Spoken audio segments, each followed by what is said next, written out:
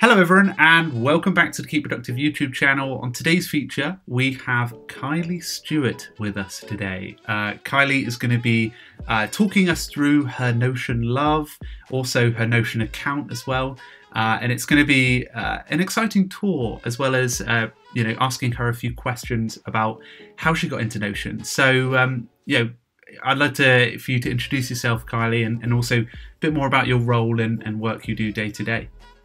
Sure. So my name is Kylie, as you mentioned, and I work at Formidable Labs.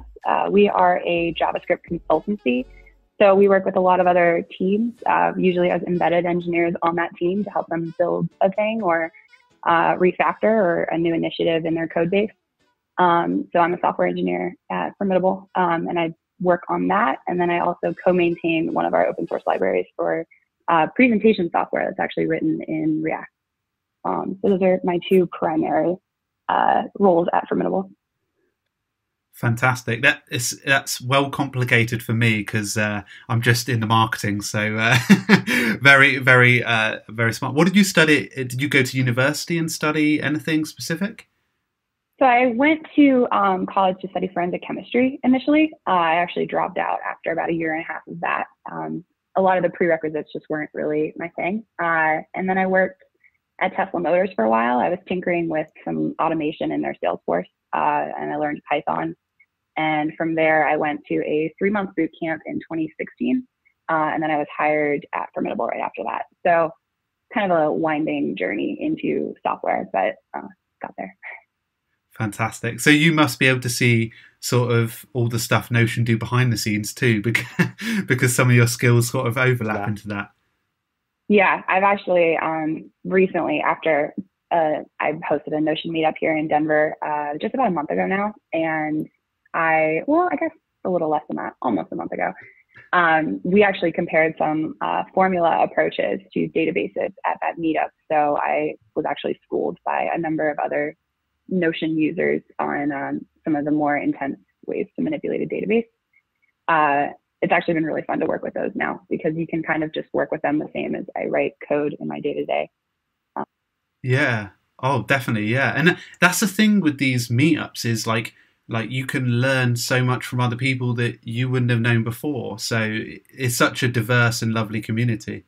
So it's really good. And maybe you can talk us through your sort of how did you discover Notion and what sort of got you into it, that sort of origin story? I've been really thinking about this because I can't remember the one moment that pointed me to the Notion website. I don't know if it was on Twitter or I know it wasn't internal because I brought Notion into Formidable's scope after I found out, I don't know, more about it. I started using it. I talked about it at the company, and apparently one of our VPs was already considering using it for a lot of internal documentation. So I can't remember who spoke to me about it before that, though. As soon as I was introduced to the software, though, I moved pretty quickly. I was a pretty heavy user of Evernote and Google Drive, Dropbox for larger files. So I was doing a lot of like building PDFs that almost kind of imitate the boards that I now make, where I'd have a calendar of maybe just that month's activities and things below it. And that was really time consuming to build a lot of the time because I wasn't doing it in a very efficient way. It was more of like copying and pasting images and little word art into the calendar, and then exporting that into like Dropbox or Google Drive and then referencing it in Evernote. Basically just a big mess of effort to try to make my life more efficient. And it was getting frustrating, especially trying to take notes in code specifically, where I finally plugged into Notion. You can very easily do inline code. You can make entire blocks. I really like the page structure since you can reference them in other pages. I think you'll see I do that a lot. But overall, like working with Notion, it was kind of just a snowball. As soon as you get familiar with the software, it's so easy to scale out. I think I hit my 1,000 block limit in like 2 weeks. It was good. Quite easily done there, yeah, and right. And it's gonna be quite nice, I think, because I think like you mentioned with the meetup is like when people actually show you inside of a Notion account, you always end up picking up one or two things. So hopefully we can dive into yours and gain a lot of value. I'm looking forward to the formula you mentioned, because that's one thing I haven't been able to apply. Yeah, I have to polish mine up a little bit because, yeah, I was trying to manipulate some of the, you know how at the bottom of a database you can have the total amounts and unique values. I would love to be able to affect change there, but I spent some time trying to do that this morning and couldn't quite get there. Hopefully soon. Yeah, close. Yeah. Lovely. Great. This is my Notion. You can see I have a number of workspace available pages as well as specific to me and my favorites. I'd say I kind of follow like a top level architecture. You can see I have home and I have dev instead of having, I don't know, my favorites kind of looks like a mess right now, but I've also favorited some of the boards I want to show you. Sure. So altogether, I do follow more of a top level structure. I'd say home is where most of the action is. Ever since my company switched over to using Notion as well, I've been able to move most of these boards into the Formidable account. And then I've authorized myself as a guest. I think you'll see in some places that's happening here too. So yeah, my work Gmail is an authorized user of some boards within my personal Gmail Notion. That's something that I would like to streamline over time. You can see there's me. Yep. Viewing my own boards. Well, so in general, this was something I learned about at our Notion meetup. I'll go to the full screen here just so we can see it a little more extensively. So I have been going by dates, which this is something I'm trying to programmatically solve. So it will assign just based on the given date. Setting this to a formula. It's been a work in progress, but setting it to a formula and then pulling in the date prop and then determining if it's a Monday, Tuesday, or multiple days. So that hopefully I don't have to do so much manual work over this. And then obviously I put all of my calendar events in, which I've heard the argument that this is a little redundant given I have an actual calendar. I work at Formidable between clients and my own personal computer. I typically have two different computers I'm working on.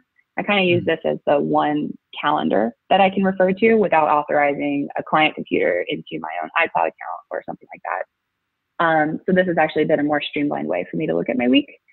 And then the current week is filtered down to just be within this week. And I'll show you what this work in progress board looks like, but basically that it's a finalized item.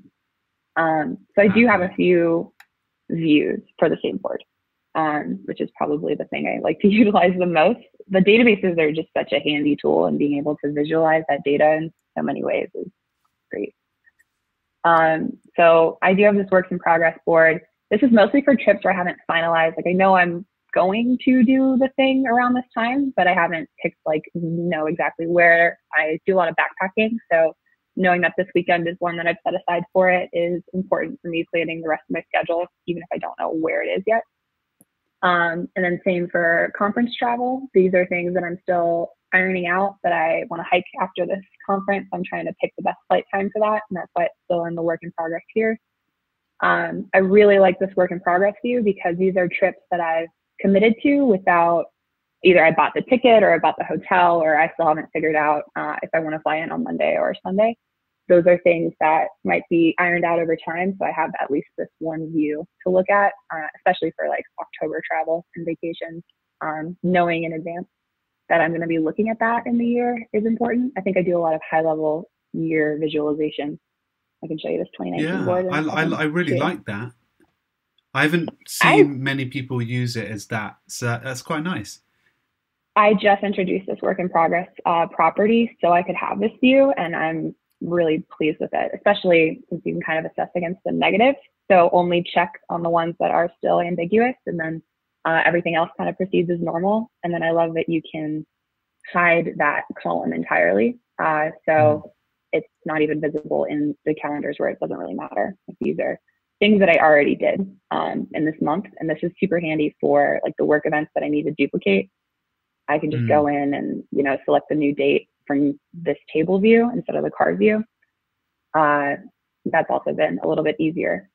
So this was something that was also discussed at the Notion meetup. I was using just little to-do tasks before this, and that was a lot of redundancy too. So being able to create blocks for each thing that are within a database is a lot easier to do. Yeah, and then sorry, I was you can going to say, toggle these too. No, I really like the way that you use the covers as well as the page content. That looks really nice, and it sort of bolds it out a bit, like the hiking one you've got there to Mount Intero, which I've never heard of, but it looks lovely. That's the thing, isn't it? Yeah, it's a 14,000 foot peak, and actually this would be my first time going that high on a mountain, so I'm really quite excited. But I agree, this is exactly why I like the covers. It doesn't matter, like I don't need a cover for PTO, but for the actual event, and as you saw in like the future events here, I have a lot of more remarkable things with a cover. So absolutely something that I'm looking more forward to. I like to give an image for those just because they do stand out so much more. It also kind of makes the work items fall into place a little bit cleaner. It's less prominent. My dog's birthday, he gets a cover. But yeah, absolutely. It's the more prominent activities I like to put a cover on. Yeah, that's really smart. Awesome. Yeah, that was actually something in the like last year of changes that Notion has rolled out. I know they used to default to having the page cover, and then the default changed, but I never opened up properties to see that this was an option at all. So maybe a month ago, someone showed me that you can actually just do the preview by cover. So I got to bring back all of those other card-based tables that I have here, like the cards. I get to bring the cover photos back in. So that's exciting. I love that. Yeah. Fantastic. I also like that it is selective. It doesn't like default to just a gray box for the ones without it. That's another. Yes. I'm glad that they handle that so well. So that's how I handle my week ahead. That's brilliant. Yeah. So it's mainly for your tasks and calendar side of stuff, like events that won't move, events that you're planning, and task management in general. Yeah. For example, this past Saturday, I knew I had a bunch of things I wanted to do, but I didn't want to go about them in my standard to-do format. So I just made like just a bunch of chores, which I actually didn't check things off. But I did reference it throughout the day that was what I needed to do. So it's really handy to be able to, so put that on like my whole Saturday. So it's the one item I might have for that day. It's fantastic. In general, I import this board into my Basecamp, which is basically how I might start my day. I can kind of look at the things I still need to do. Somebody mentioned the web scraper and creating a reading list with that. So instead of just trying to remember to look at that later, I can just physically write it down in the backlog and move it through as I finish them. I also, when I'm done with things, move them all into an archive. I'm not going to open that up because I'm sure it's just a pit of nonsense, but it's nice to just have a place where it exists that's not the overall like trash within Notion. So I can reference other to-dos later, or maybe if I thought I deleted something instead of actually checking it off, because I can be kind of scatterbrained. It's good to be able to have that check.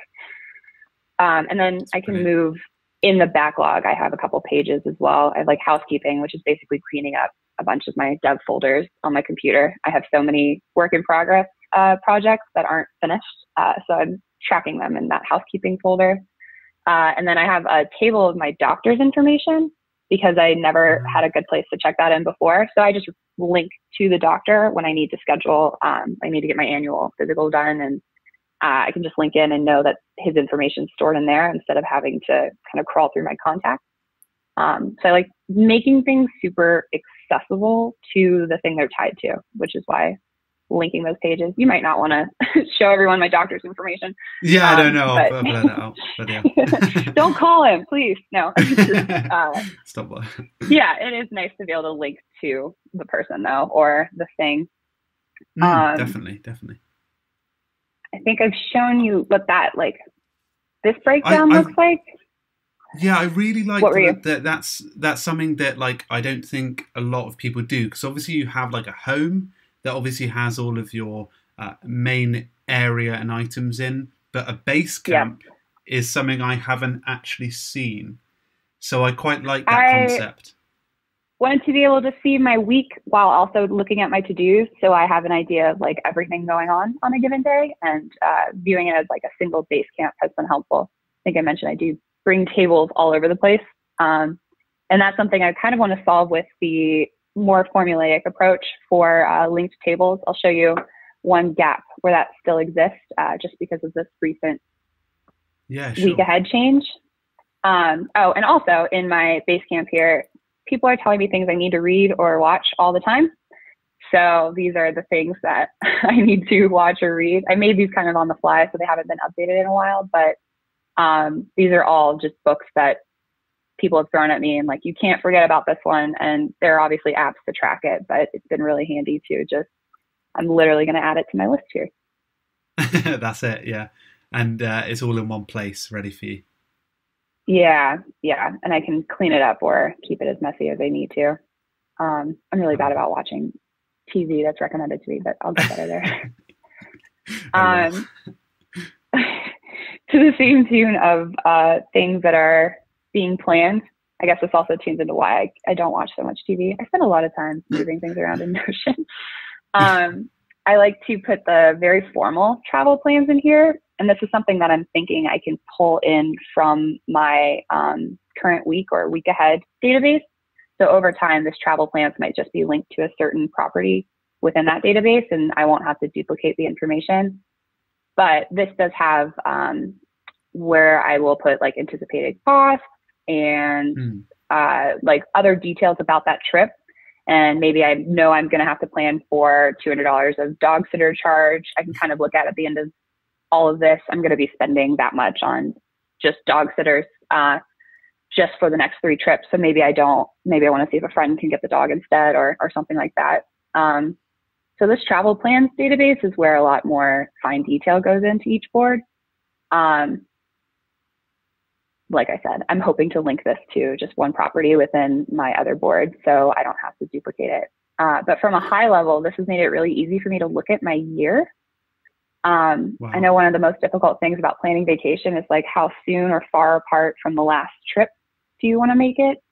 Same with holidays and friends coming into town. From a high level, I don't want to look at every month so hands-on with my like week ahead board. Being able to just see like my dad visited, so I needed to keep in mind those dates for any other thing that I planned. But I didn't really have anything else huge going on in April. So I can just kind of drag and drop items around, and then I can do what happened in the past. And I'm going to collapse them as those months go by. So this will only get cleaner and it'll be easier for me to look ahead. This is also originally designed just to figure out how many hours I'm going to be rolling over for vacation. So last year I rolled over way too many, and I almost came to the point where I lost some in that transition. So this was all an effort to avoid doing that again and actually utilize my PTO. I've never seen because normally when you go about planning your year, you do it very linearly. Like a lot of people do that, like, you know, all the way to here. But this is a really like refreshing approach to it, and it's colourful. It's got a lot of information about the hours used. I really like it, and to the point where I'm going to be having to steal a few concepts from you. I'm sorry. I would invite you to do it. That would be considered a success. This has been, I mean, it's exciting for me. I get really excited about different ways to view that amount of information. So that would be exciting if you do use some of these methods here. Definitely. I like the color too. I like being able to, this is a little bit more easily manipulated than a database. So I can actually, I could just put spring is coming or something. I expect the temperatures to be around this, any kind of just quick reference information for my year. It's also been easy. This was originally in September, super easy to move it over. And then I know I'm actually going to need to add about 24 hours to my expected use for that time. It just makes it really easy to modify those numbers without all of the formality of a database. So yeah, I really like it. I really like it. It's good. Awesome. Fantastic. Yeah, so this is something that has been super helpful for planning just everything in my life. This is a really straightforward goals list. I've toggled a few different ways to do this, where it was a database and then you expanded the item and that was going to have the details of how to do it. This has been really easy for me to look at. This already happened. This is booked, but like I know that I have, one more meetup that I want to book before I will have considered this goal accomplished. And this is just a super clean view to look at how that's going. And then like submitting to certain places, I can put that in here. And then it's not so cluttered where I'm looking at just a bunch of open to-dos. I'm more looking at like, I'm at 2 of 3 of my goal for goal 1, and 1 of 2 for 2. So this was something I'm pretty happy with the final layout on it, because it's just so easy to look at. And I might use this for other goals in general. This has been mostly for development, but I'm like working on my 5K time. I'm hoping to get to a 10K. Maybe this is a format I can use for other steps forward. I just like not having to look at the super cluttered to-dos. Yeah, no, it's really nice. I use a gallery view, and I don't think it is that you have to, obviously with the gallery view, you have to click in. So that sort of, it's not as front and center as this. This is a really nice way of viewing it. So yeah, that's brilliant. Fantastic. I also don't view myself as adding, a 4th and 5th large overarching goal before the end of the year. So it seems for another reason not something I want to use such a database for. And then I can archive this page and then make a 2020 and just look at them as entirely separate instances instead of some kind of overlapping. If I don't meet one of these goals, I don't want to be bothered by it next year, if that makes any sense. That's it, yeah. Does definitely. Another board that's a little bit more relevant to devs, meetups. So I go to a lot of meetups to learn things, to network, and actually taking notes at those meetups sometimes is really difficult to remember to do. So you can see I haven't really been to one that I've taken notes at since March, but in general, I like to throw all of my notes into just a single page. So this is per talk.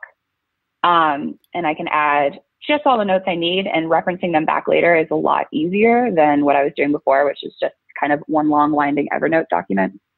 And then I have like the 2018, which this was kind of in my earlier stages of Notion. So I was still taking notes in my code editor and saving them. And I was actually dragging and dropping those readmes in, and the markdown was filing into Notion just fine. So that was a big selling point for me, is copying and pasting markdown and finding it formatted just without any issue. So taking notes this way has been super helpful for me. Another large section of my Notion is hikes and planning hikes and everything about hikes. And this is another board that is probably now obsolete given the new week ahead approach. I am like working on kind of just an overview of how I'm getting rid of these boards and opting in for that programmatic linked database. So hopefully I'll have an overview of how this is accomplished. I'm confident I can just import all of my hike data to a single calendar here. So we'll see how that plays out. But this has been just purely for looking at the hikes I'm doing and nothing else. And out of curiosity, just to touch on that, obviously, like that's something I found after, I think it's almost maybe like when you've used it for like more than a year, you find that other pages go sort of, almost like they go redundant, and then you have to sort of blend them into your core use. How often do you find you do like a spring clean, or even just doing sort of like redundancy updates? I kind of see it as an ongoing refactor. As I'm working at any given time, I will sometimes make a note to myself that you saw my to-do of maybe move your reading list into Notion. Right now it's in Pocket, so that's its own refactor. But refactoring the boards specifically, I'd say every 3 months or so, there's kind of a big change in my Notion setup at this point. The last big one where I split up home and dev a little bit more specifically was in February. So pretty recently, I gutted all of these pages. I had been making pages within pages, and I decided to check them all into a top level directory. Really pleased with this layout, but obviously, as you mentioned, it's kind of an ongoing effort to keep things satisfying. Not even that they don't look good or they're not efficient, but your own wants and needs change as an individual. And maybe you really liked the way you had the columns, but now you're super into rows. That's kind of the beauty of this tool, though, is that it's so easy to drag and drop those items around. That's probably the thing I love the most. I'm super indecisive, so I think I do that refactor all the time. So being able to do that with ease is huge. I think that's what's nice about it, though, is like I always find I do it every 3 or 4 months roughly, and it's almost like seeing a capture of progress, at least, because you're like, oh, remember when I used to have it like that? Remember when I used to have it like that? It's sort of like you're always refining it, and that's what's so nice about Notion. So, that's a really good bit of advice there. I'm kind of utilizing, so I'm working on getting us a domain so I can just share this Notioners Denver page with everyone else. I'm also toying around with what kind of permissions I want to allow. Like maybe we'll have a core contributing group of 4 or 5 people, and then everyone else makes requests to that group to add it. So I don't have to make a brand new, very expensive workspace or anything. But we are trying to use Notion for our meetup in general. And right now I made this page of icons where we have like some dev tools, and these are all Notion perfect. So they have like enough of a buffer. The whole goal is to make it easier for people within the group to use some of there's a white icon in there, but you can't really tell until you go into dark mode. My goal was to be able to download all of them at once. I don't know what's happening. Brilliant. Okay, Zoom is doing its own thing. So I'm working on building this website out for other Notioners to use. And these are all like, I mean, you can see I go a little crazy with my icons. I've got quite a few that I'll show you a board where a lot of these came into play. Mushroom and steak. I have a recipe board that's very thorough that I would love to show you. Yes. Yes. So this groceries board this was probably the biggest selling point for me into Notion, was making this easier. So I have in this page of groceries, at any point, I'm looking at my week. I know what I'm going to make. I have some salmon and quinoa. I'm not going to do anything fancy with it. So I don't need to link to a recipe. But here I can basically link to, let's say I want to do, I'm trying to remember. No, let's search chicken. It'll bring something up. So let's say this day I'm going to do chicken tortilla soup. So I'll go in here. I've made cover photos. I've got tags on it. I haven't tried this one yet. I have the link from where I originally pulled the information. But in general, I've pulled prep time, cook time, a shopping list, and instructions. And this is the fantastic part. I can copy this over, go back to groceries, and just do this. And this has been the best, especially when I'm shopping for multiple things. Like I know I have these items maybe. So I know I need 3 cloves of garlic. Let's say that I'm also getting the ingredients for this one. I can combine those ingredients as I see them duplicated. So garlic here, I'm just going to get a full knot of garlic. But you can see that it's easier for me to see at a top level. And as you get rid of items that you already have, so we have 2 limes for that one, but I know I saw limes up here somewhere, or I thought I did. Anyway, the goal being I can see everything side by side. And then once I actually clean these up, I often will just, take out the measurement itself when I finally add it to my list. But I know I need these 2 things. So they're going to go into my dry goods list. Looks like I need a lot of limes. So I'm going to put 3 limes, and I can just put it into produce. But basically from that, I'll sort through all of these items I supposedly need to cook the things I want to cook this week, add them in. And then I know I'm running out of half and half soon. So that can go in at any time. And then when I get to the grocery store, this is typically already wrapped with whatever I need for that next trip. There have been times I've planned all of these a little bit further in advance. So Friday, Saturday, Sunday, and maybe I don't want to pick up those groceries yet. I can still link to that page and just pick out, I'm going to just pick a thing, but I can still link to that page, still know that it's coming up, and then copy the shopping list into, this is usually the approach I have. Let's say I know I'm going to need to go shopping on Wednesday too, and I'll just drop it in here. So it's not forgotten, and I can look at it just further down the week, and it's also out of view. So this has been my favorite way to manage my shopping list. And it's so much easier, especially for like the items that I'm not sure. Like I still have half of a jalapeno from last time. I'm going to leave it at the top of the list. And then whenever I'm at home, I can check the fridge and see if it's still good, or maybe I do need to pick up a new jalapeno after all. This dragging and dropping of my shopping list has been the easiest in the world for tracking all of those things. Yeah, I really like that. And that's something I do like in Todoist already. And obviously like being able to just do it, like organize it in that sort of fashion saves you time when you're in the store, like every sort of aspect. So that's really, really neat. I've also acquired a bunch of coupons recently. So just putting the name of the product that I know, because I forget I have a coupon for a thing until it's in the list. And then I can remember I actually have that. So every coupon one is colored, right? Yeah, just orange. Lovely. And then I can get rid of those more quickly. But also I can look at them and say, okay, well, I don't really need crackers this week, so I'll just take it to next week and leave it in the dry goods section for now since it has a coupon. That is amazing. Yeah, this has been the most exciting board for me.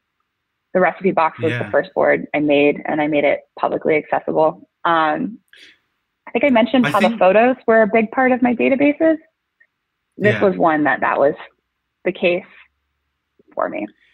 I think I remember, I think that's the first time I saw your sort of work online. Is like, I think you came up and on my Twitter feed, and it was like a really colorful board with like tons of recipes. I was like, oh my God, this is amazing. It's brilliant.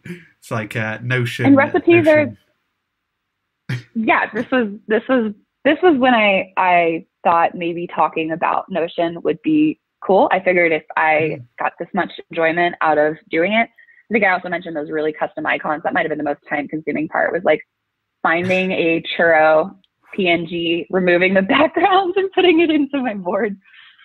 It's dedication right there. A little bit. It's a little over the top, but I saved them. And then if anyone needs an artichoke PNG, I have a board now where you can download it. I love that. Should we make it accessible in the description? Yes, right. Link into that seems logical. That does, yeah. Oh man, there are so many things. Brilliant. I think this Notion board itself is like the most meta of boards. It's my Notion board of Notion boards. I have to publish the Notioners board. I have like the future blogs of trying to actually clean up my description. As you can tell, I get kind of excited and just talk a lot about Notion. I'm trying to make that less rambly. And then events, and I have to actually do some other things relevant to the Notion Pro stuff. And then this is the front-facing one. They used to be on the same board. Fantastic.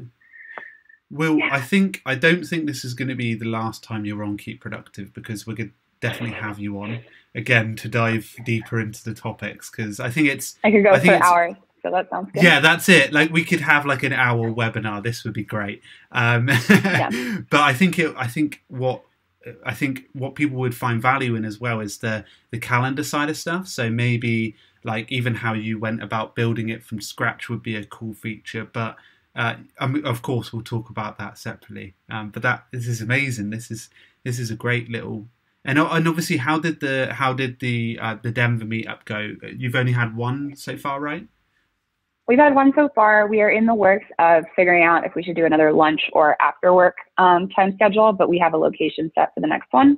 I love it. So it went really well. It was exciting. I had stickers, so I tried to entice Notion enthusiasts in with those. And just the ideas that went around were really interesting. I wrote this approach to the weekly planning immediately after that meetup because I saw someone else's board and wanted to kind of duplicate what I had seen. And I was talking to other people at my work about it. So I was like, all right, I'll just summarize a little thing. And this was actually where that the week ahead board started. It's kind of cool that you can see it was a lot different the first time I made it. But just doing more details about the approach, I learned so much from some of the presentations. And this was also kind of fun. We got to talk about like, what is your job title and how do you use it? We had a founder of his own startup, and he moved his entire internal team into it. So they're using it as like a customer management software. They're using it for kind of like a daily sprint tracking of what each of the members of the startup is doing. They're all in, and he was really excited to talk about that. So that was really cool to hear. And he was ready with questions of how other people might have implemented these common business approaches. The CMS in particular is something that I think you see duplicated over and over again, but just different every time. He had some really pointed questions that made me think a little differently about the CMS and like how, I don't know, a startup founder is using it. These are all of like his first clients ever, and he's tracking information about the people he's meeting, the names of everyone. So anyone else in the company can click on that and learn everything he's learned about their clients. Really, really interesting. And there was a student who said that from the Notion kickoff, he watched this, did you watch the video of this gentleman here actually going through? But it's the tree, the detailed tree, right? No, I mean, that's so crazy. Many trees. It's really interesting though, because just looking at what he dedicates an entire page to, had us discussing like what the hierarchy of pages actually looks like, how important a page needs to be its own page. We got pretty meta with a lot of these Notion discussions. I had a really good time. I'm excited about the next one. Yeah, it's such a good community, and the thing is, like, everyone's so like willing to share their own setups and be able to learn. So I think that's what's so fantastic. It's also so fluid, so people are kind of always learning and adapting the software for different purposes, but the purposes are shared across a massive user base. I think that makes it a really cool community, because people are showing you the 8 different ways they accomplish the same task. I think that's really awesome. Definitely. Kylie, are you part of our Facebook group, the Notion Facebook group, by any chance? I'm actually not on Facebook. Okay. But there are so many groups. You wouldn't be on it then. Facebook that it makes me want to use it. Yeah. In solidarity, I deleted it a little over a year ago, and I only miss it for the group. That's it. No, that's the only thing. No, I'm the same on Instagram. I think I just don't have it. I have it. That's the one I have, which is still Facebook. So I really should shape up and either commit to all or nothing. But yeah, go hard or go home. I really appreciate you taking the time out, Kylie, for this. I think your layout and the general sort of thesis around it was really well explained. I think people was going to take a lot away from this. So thank you for taking the time out. I really appreciate it. Absolutely. Thank you for giving me a platform to talk about Notion. I'm always interested in sharing ideas. Sorry, my headphones just died. Oh, perfect. Oh, yep. Same. That's like 5%. Oh, sorry. Right. It's okay. I can still.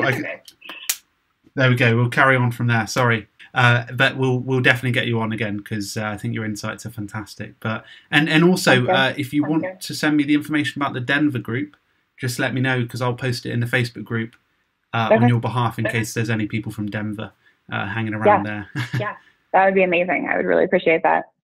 Fantastic. Well, I'll talk to you soon, and I will send you, whenever I finalize this, post about the formulas that I'm trying to implement a little more formally in my databases. I'll send you that over so you can check it out too. Yes, please. That would be fantastic. Thank you, Kylie. Cool. Yeah, of course. Thank you.